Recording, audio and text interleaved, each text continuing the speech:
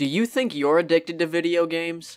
I've actually asked myself this numerous times, and I found out that the answer is yes. I came to this conclusion after many years of defensive arguments with anyone who suggested I may have spent too much time escaping reality through gaming. To me, not only does video game addiction exist, being that there have been numerous cases of people playing for so long that they die from exhaustion or cardiac arrest, but I am, or at least have been, addicted. Now, I'm not crying out for help or anything, although help is available. There have been rehabilitation centers created primarily for gaming addicts, with call centers and full in- and outpatient treatment programs. Now, when I first thought of making this video, I was going to compare video games to hard drugs, like shooters being cocaine, fighting games being meth, and MMORPGs being heroin. But even though these could be great punchlines, the correlations are completely blown out of proportion. Video games are not hard drugs, and they aren't even close, because they don't chemically alter your mind. They just create a combination of audio-visual and tactile stimulation. But when I say that I'm addicted to video games, it's because I have used them to avoid responsibility and alter my state of mind enough that it has at one point or another directly affected my life, and even the lives of those around me, mainly anybody that had authority over me when I was a teenager. My response to basically any question or command was, "Hang on, I'm in the middle of a game right now." I still use this excuse sometimes, because I fucking love video games, but in my opinion, that's the difference between enjoying something and becoming addicted to it. Now, I have a job. I know, shocking, right? In fact, I only keep it around so you could tell me to stick to it when you don't like my videos. But I wake up well before my shift to get a couple games in. That's not really a big deal. The real problem is when I say, alright, just one more. Even though it's been hours, I still decide I could spend that 10 extra minutes playing. See, that mentality has resulted in me being late for previous jobs in the past, for me not doing basic chores around the house when I was younger, and there was even a time when it affected my hygiene. Oh, and in case you were wondering, the making of this video was undoubtedly put on hold at one point or another because I wanted to play one more. And this is even a channel about video games, where I can now give the excuse of saying, well, I'm playing this game for research.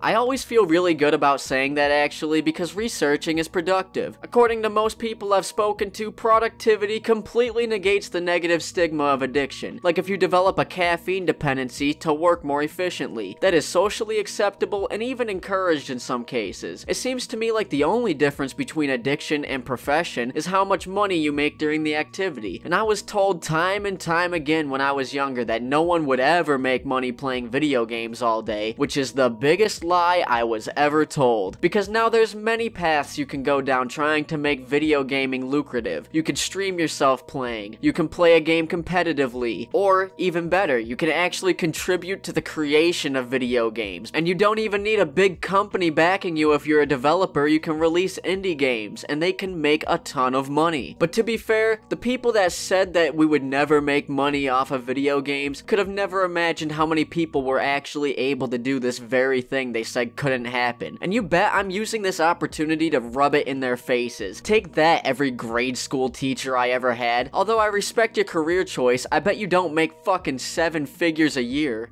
from home, but the amount of people making massive amounts of money playing video games is minute compared to the people that haven't made a penny, even from years of total accumulated game time. See, I don't blame video games for anything. I don't think that they're in any way harmful by themselves, aside from extreme cases where they're used for propaganda, where they failed to properly warn players with certain health conditions about content being provided, or if the game was undoubtedly made for a sinister ulterior motive. And even though video games have the ability to elicit strong emotions in some cases, I honestly don't feel as though any heinous act or act of extreme negligence can be directly caused by a video game itself. It's the person playing that's responsible for their own actions. The MMO didn't make you stay up for 72 hours. The freemium mobile game didn't make you pay $3,000 for virtual currency. And the violent shooter didn't make you lash out at the people around you. It was you that chose to do these things, and you're accountable. Video games are not there for you to make excuses. They're there to be an entertaining form of media. All that being said, there are some side effects from staring at any screen for too long. These include eye strain, blurry vision, headaches. Also, sitting for most of your day has been said to cause cardiovascular and spinal issues over time. So if you experience any of these things that I mentioned, try taking a break for a little bit. Not too long, just a little bit.